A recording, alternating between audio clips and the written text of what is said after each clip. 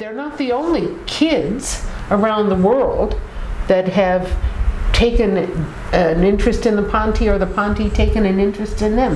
You have 2 children Yes. that have become very interested. Oh, yes, and oh my God, the experiences that have happened with my children. It was my daughter, and she was much younger. I think she was only maybe 7, maybe 10 years old. And I had talked to her a lot about radar, and she was, you know, and my other sons as well. And she really, really, really wanted to meet radar.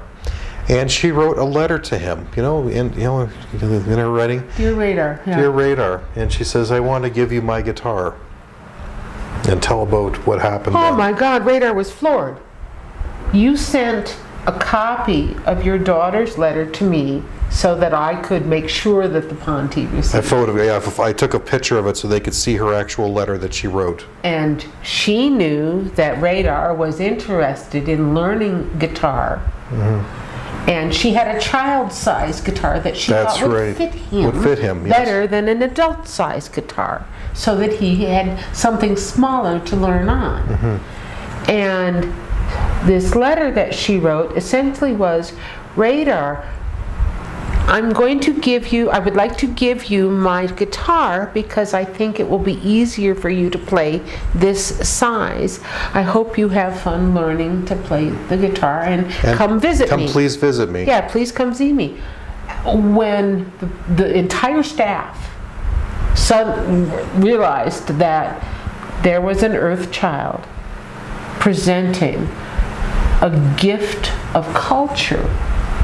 She didn't know that's what she was doing, but that's what she was doing. Mm-hmm. She was presenting a gift of music, of a different culture's physical instrument, a guitar, made on Earth, specifically to Radar to assist him.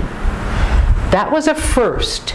No other Earth human in North America that they knew of had ever done that. Wow. Ever. I didn't realize it was that important. When I read it to whoever was on the desk at the time, and I think it was probably Trudy, she just almost teared up and melted.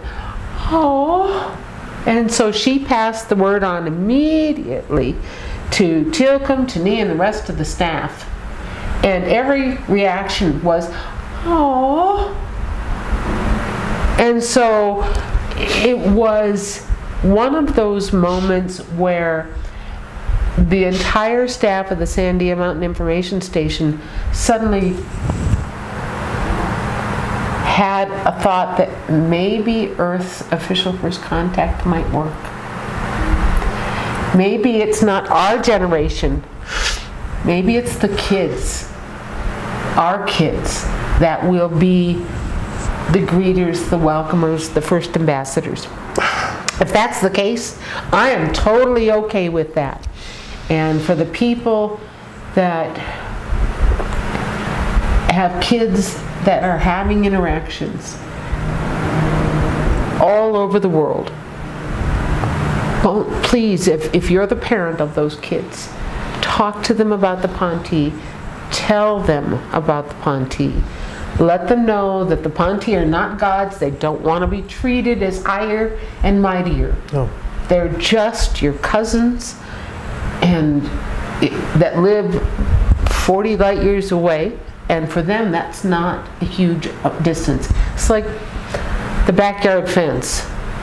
So get to know them, research about them, learn about them, ask other contactees questions. The reason why they're cousins is because we're not that far related genetically. No. And they greet other star nations the same way. They call them cousins. If we think that we are a purebred, oh no, that's a whole discussion on its own.